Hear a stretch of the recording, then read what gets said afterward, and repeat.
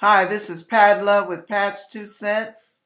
We are here on Saturday with God's Church of Love online. This is your word. Take heed and be quiet.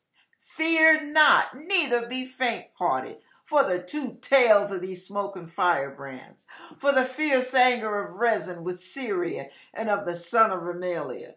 Because Syria, Ephraim, and the son of Remaliah have taken evil counsel against thee, saying, let us go up against Judah and vex it, and let us make a breach therein for us, and set a king in the midst of it, even the son of Tabal. Thus saith the Lord, and here's your word.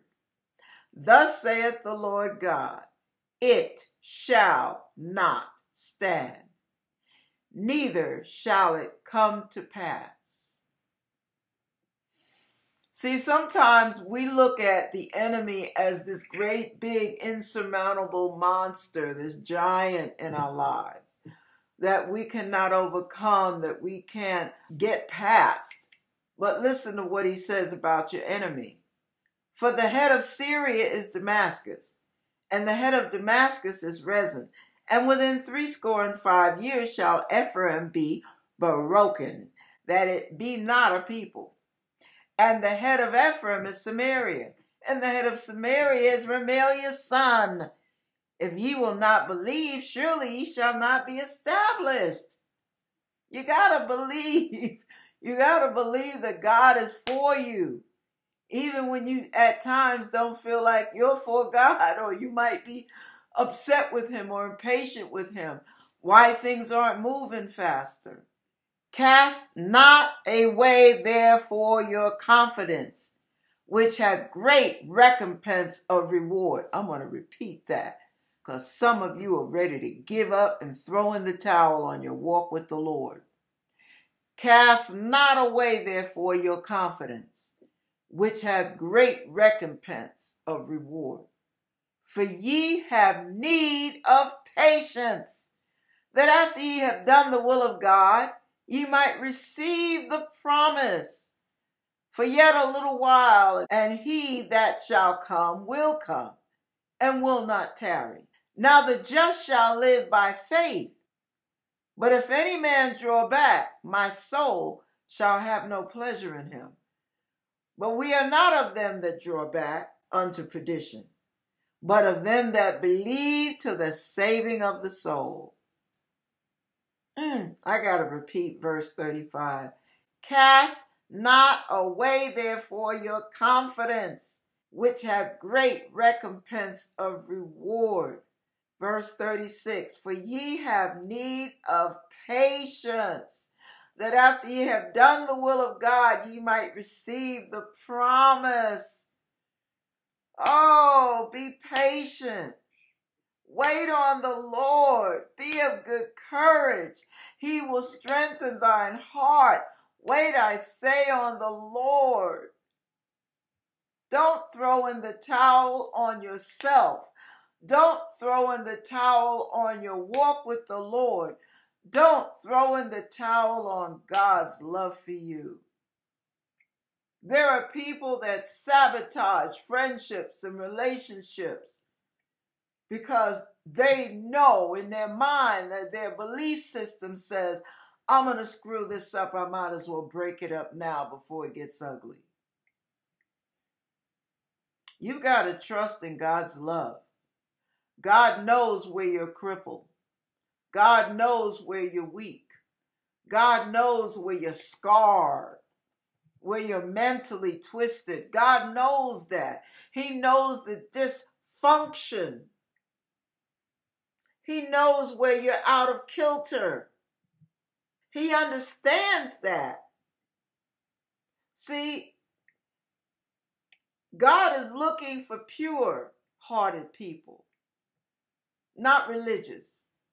He's looking for pure-hearted people who know, who realize how messed up they really are. He knows how messed up we can get.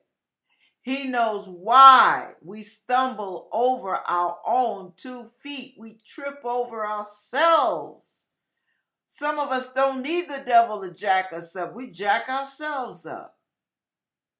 But you have to understand the love of God. The love of God is measureless. It's limitless. He reaches so far beyond where you think anybody would reach to get to you. I don't know what you're struggling with, and I don't know what gets you down or frustrated with you about yourself. But you have got to know that God is greater than your heart. I don't care how many black holes you got up in that heart of yours. God is greater. And see, this is where we fall short. We mess up, we trip over ourselves, and we think God is a puny God. God won't tolerate but one or two mistakes. God won't tolerate but one or two sins, and you're in the trash, baby. You're done. You're toast. It's because you don't get God's love. You don't understand how much He wants for you, how much He longs for you. God is not a good time Charlie. You know how it is, good time Charlie. He hangs out with you when you got money, when things are going well with you, everything's going good, it's all good, yeah. But when you start having problems, good time Charlie's down the road looking for somebody else to have a good time with because he doesn't have time for you and your problems. Well, guess who does? God does. He has all eternity to help you with your problems. But you got to turn to Him and ask Him for His help. You have got to persistently ask Him. You can't walk out the room in the middle of the test. You never know if you could have passed the test if you quit. Because you got to remember, if you fail the test, you can take it again. God doesn't kick you out of school because you failed a test. He sits you down and teaches you some more. And He helps work out the mental block and the emotional block that hinders you from handling certain situations in life well. He'll work on you. He'll readjust you. He will heal you. He will make you whole. God is not only the great physician. People never call Him this, but I choose to call Him the great psychologist, the great counselor. The Bible does call Him a counselor, mighty God, everlasting Father, Prince of Peace. But see, when we think of counselor, we think of, oh, He'll guide us and tell us how to handle this, how to handle that. God gives us the ability to handle, period. In other words, Jesus is the counselor, but the counselor doesn't only give you guidance. The counselor heals. The counselor opens your eyes to your emotional scars and the wherewithals of everything in the past and how negatively it affected you. And why you have the can't help it's over here. Why you have the can't help it's over there. Why you have those insecurities that you can't seem to shake. And once He begins to expose you to you, healing begins. And as healing begins, you move from a bud to a blossoming rose. And it takes time for that rose to fully blossom. Doesn't do it overnight. Doesn't do it in 2 or 3 hours. That bud stays a bud for a while.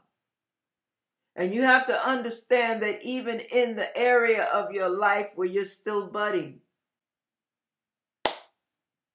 some of you are just starting to sprout a little bud. The best is yet to come. It isn't over when you started the bud. It's not over when you grow your first leaf. You have need of patience. If God Almighty and His holiness can be patient with you and me, then why can't you be patient with yourself? See, when you're not patient with yourself, you're in essence calling God a liar. I'm being a little hard, but it's for dramatic purposes to shake you awake. Don't insult God. You know how we say to each other, don't you insult my intelligence. Well, don't insult God's love, because you don't know it well enough to make a flash judgment on what He's going to do with you. Ride this sucker out. Ride it out. God knows what He's doing in your life. Even the failures that you tried so hard not to fall into, even those failures, God will use in your ministry in the future. God will use this poor judgment call and that bad decision to establish you in the future, because you'll be established with a higher level of wisdom. You'll be shrewd and cunning, wise as a serpent, yet harmless as a dove.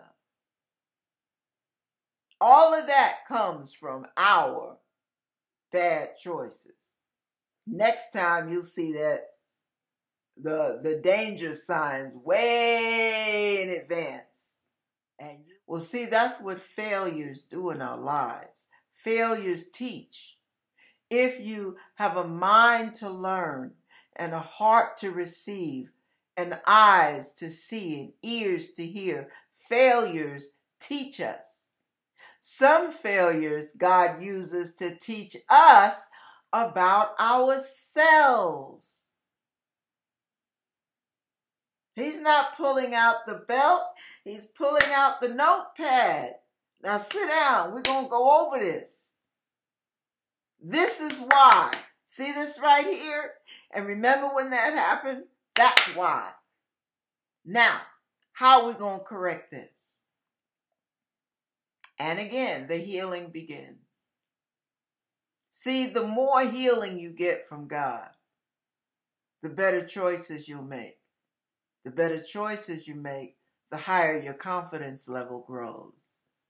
The more you experience God's love, the easier it is to believe in His patience with you, in His commitment to you. See, we don't just commit our lives to the Lord as we accept His Son, the Lord Jesus Christ, as our Lord and Savior. We have to believe God that He is committed to us. God, with all your perfections, all your fallacies, all your weaknesses, all your infirmities, all of your flaws, and your emotional scars, God is rolling up His sleeve. Come on, yeah, buddy. Woo, I got a new project here. Let's see what we're going to do with you. And He takes His holy, loving hands and His holy, loving arms, and He wraps them around dirty old you and dirty old me. The potter wants to put you back together again. God bless you. Seek the Lord. Seek Him with all your heart. Seek Him, and you will find Him.